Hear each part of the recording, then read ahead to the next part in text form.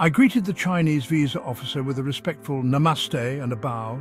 She asked for my documents and I handed over my I-20 transcript and passport. "What are you going to study?" she inquired. "I'm going for business administration and management," I replied confidently. "Oh, okay," she acknowledged, confirming my major. "Why business administration?" she asked.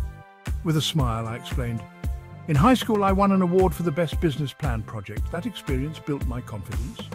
I've also read books on the subject." "What will you do after your studies?" she interrupted.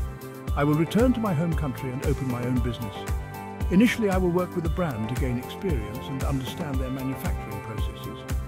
Using that knowledge, I will start my own business, utilizing local fabric dhaka and translating it into modern attire," I answered.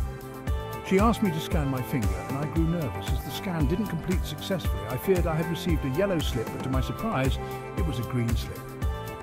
"Thank you," I said gratefully. "Luck matters."